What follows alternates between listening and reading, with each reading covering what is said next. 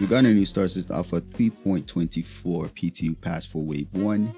Let's see what's in it. Before we get into this video, I'd like to let y'all know that I'm doing a giveaway for the Drape Cutter. In order to participate, all you have to do is be subscribed and leave a comment in any video between now and the end of September.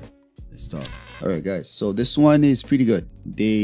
Well, at least it's pretty good based on some of the annoying issues that we had in the previous few patches in 3.24.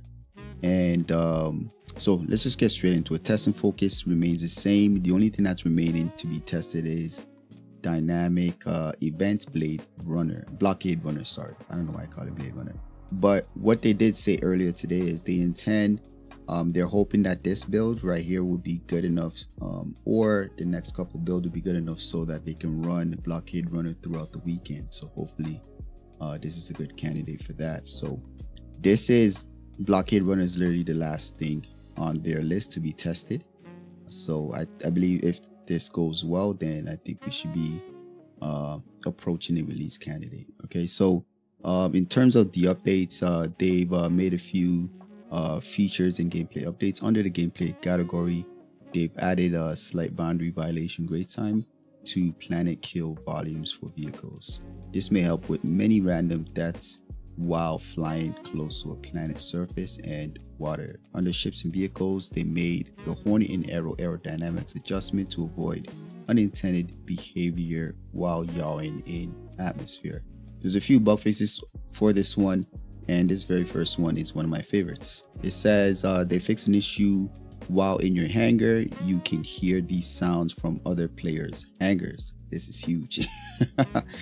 Oh man, yeah, that annoying sound that you hear once you enter, hopefully all of it is gone and we don't have to hear it again. All right, they fixed an issue where ships can spawn at the bottom of the ship elevator without being raised up, preventing access. They fixed an issue where ASOP terminals for ground vehicles at Lorville gates get stuck on infinite loading access list of ships. They fixed an issue where when docking or retrieving a ship to docking port at a station, the docking arm will not extend. They fixed an issue where ESP curvature tuning does not save between player sessions. They fixed an issue where cargo crates can be contained towards multiple objectives. They fixed an issue where hangar instance elevator can be called and arrived at the current floor, but the doors do not open. They fixed an issue where you're unable to purchase or sell commodities from a kiosk through auto loading. They fixed an issue where using ship's bed loadouts while beside a distribution center will teleport the ship to the center of Stanton. What an interesting bug. They fixed an issue where players are unable to use vehicle service when landed at Grimhex. They fixed an issue where audio notification message when leaving a ship, so it is no longer saying player was kicked from the channel. I did notice this quite a bit in the last patch.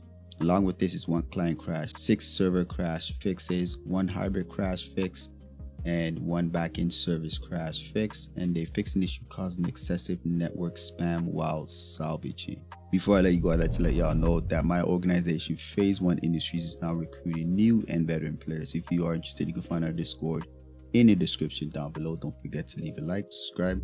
Catch you guys on the next one.